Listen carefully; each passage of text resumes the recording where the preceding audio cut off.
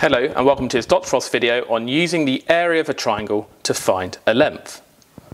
So we've got this triangle here, ABC.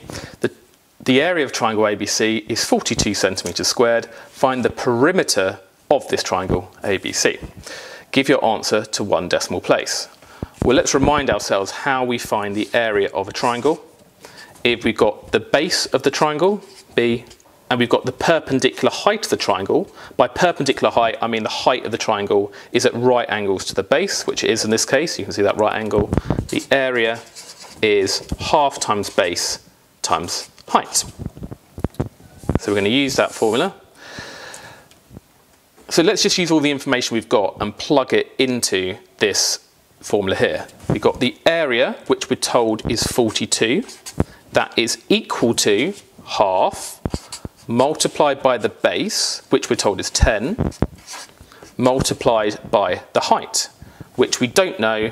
We're just going to call that h for height. So I'll put the h there. Let's simplify this a bit. Half times 10 is 5.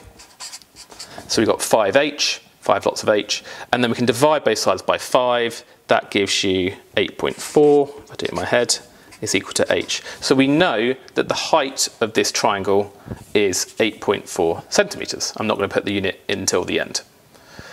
But we asked for the perimeter of this triangle. So we need this length, and we need to add on this length as well, the hypotenuse. So now we're going to have to use Pythagoras to get that third length. And if you don't know how to do Pythagoras theorem, please look at my previous videos on that first. But let's put the lengths we know. We've got 10 here.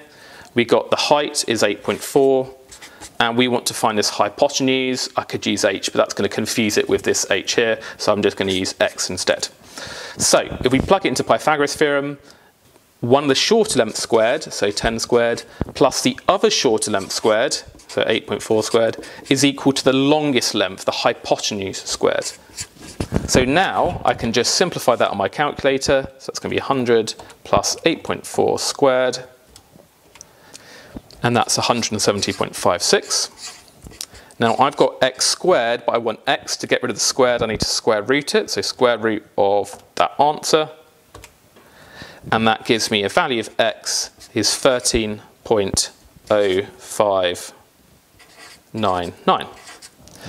Now we want the perimeter of this triangle. So the perimeter, I'm just going to use P for short, is the sum of the three lengths. So it's the 10 plus the 8.4 plus the, now we only need to give our answer to one decimal place, so I'm just going to use 13.1 here without any loss of accuracy that we need. So if I add those together, that gives me 31.5, and now we do need the unit now because it's our final answer. That's in centimetres, so the perimeter will be in centimetres, and that is the final answer.